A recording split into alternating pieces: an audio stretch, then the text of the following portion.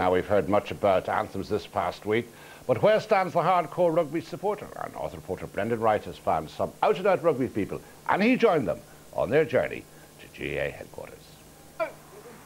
Move! It's a kickback! Portadown RFC is a team at the very heart of rugby in the north, a club with a proud history of achievement stretching back almost 150 years. Given the fact that a majority, but by no means all the players and members, come from the Protestant Unionist tradition, you could be forgiven for thinking they'd be fearful of going to Croke Park and to the home of the GAA. But in what's another sign of how things are changing, the Portadown members couldn't wait to get to Croker. Croke Park is one of those places that you've heard a lot about, and I've personally never been there, and I'm looking forward to going to Croke Park. I've heard a lot of very good things about it, so I would say it's going to be quite some occasion. Been very gracious of the GAA people to do it, because there's been a lot of history behind it as well, and it's nice to see that we're getting together and everybody can move forward.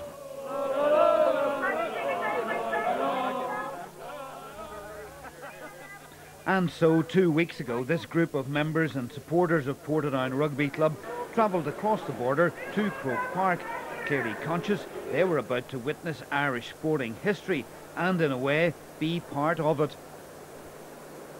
It's great that the Rule 42 has been abolished and that we are allowed to come here today, and it can only augur well for the future of sport in Ireland.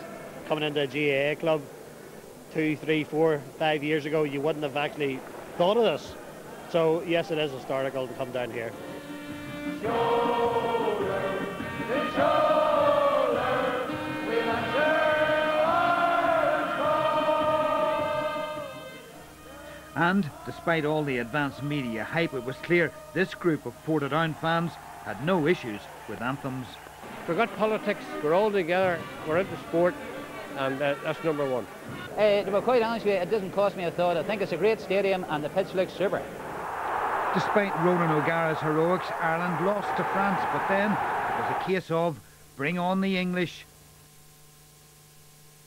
All the best. Cheers. Good day and a good win. Good match. This morning, the Portadown people met to toast what they hope will be a rousing Irish victory over the oldest of old enemies, the English. But hold on a second, can these be the same people who are from the Protestant Unionist tradition and whose allegiance lies with Britain? It doesn't cost me a thought. The only thing I'm going down for is to see the match, to enjoy myself and hope for a good Irish win. Yes, I'm born and raised in a British part of Ireland. However, I'm going down to support Ireland today, and I respect both nationalities and I respect both national anthems.